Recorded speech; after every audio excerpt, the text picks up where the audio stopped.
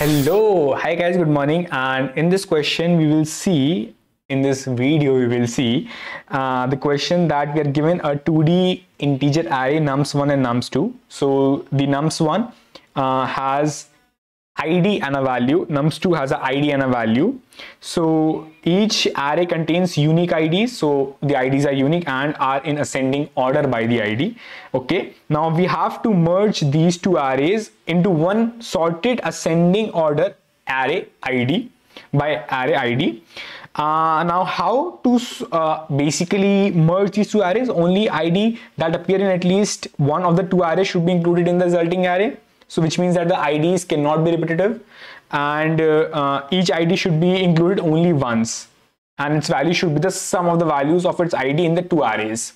So it's pretty simple. The constraints are pretty small. Any brute force solution will work for you guys. It's just that if this is an array 1 2 2 3 4 5, and I have another array 1 4 3 2 and 4 1, so the first basic approach which comes to our mind is that okay, I'll just store in a map for every corresponding key.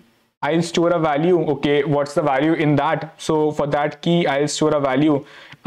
If it is 1, the value is 2. If it is 2, value is 3. If it is 4, value is 5. And then I can just iterate on this.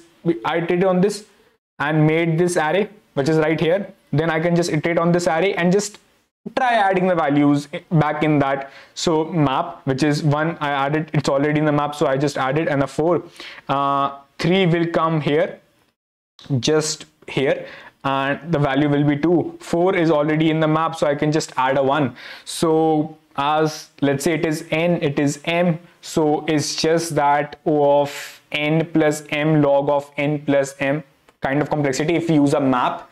And as we are storing the keys in the sorted order, so we need to use an ordered map or simple map. We can't use an unordered map. If we want, we can also use an unordered map, but still it will still go to that complexity, and it's good to have this in sorted order. So one thing we are for sure that okay, it's the one brute force solution which we can opt to take. Or another very easy and a very good solution would be not using memory, not using any extra time, like not using extra map, another map, no extra memory at all. It's just that what we can use is that we can use two pointers I and j. I pointer points here, j pointer points here, and as we know that this is a sorting according to my IDs, so basically it is sorted according to these IDs. So what I can simply do is that okay, I can just iterate on this n and m simultaneously and see if my IDs are same, then let's say it is my final array. If my IDs are same, okay, I will just have that ID and I can just do addition of these two values, which is 2 plus 4.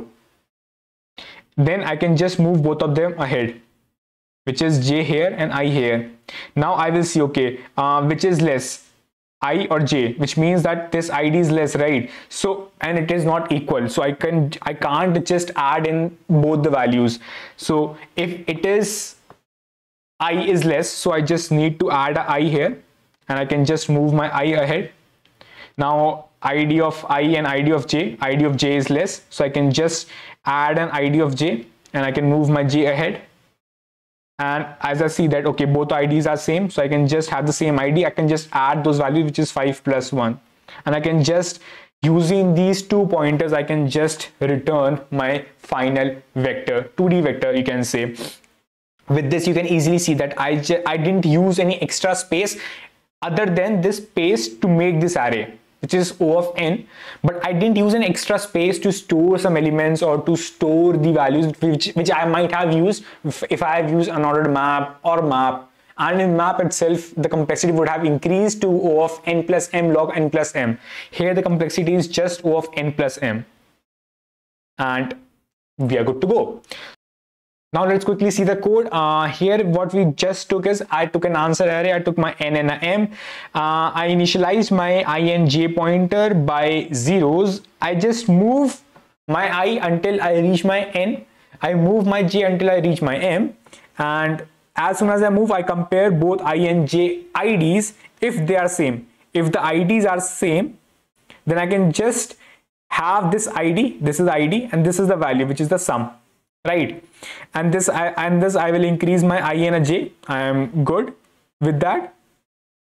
After that, if I have my number, which is nums1 of I, if it is less, which means my I ID is less than my J ID, then I will just push back my I ID. It is the ID and it is the value, as my ID of num1 is less.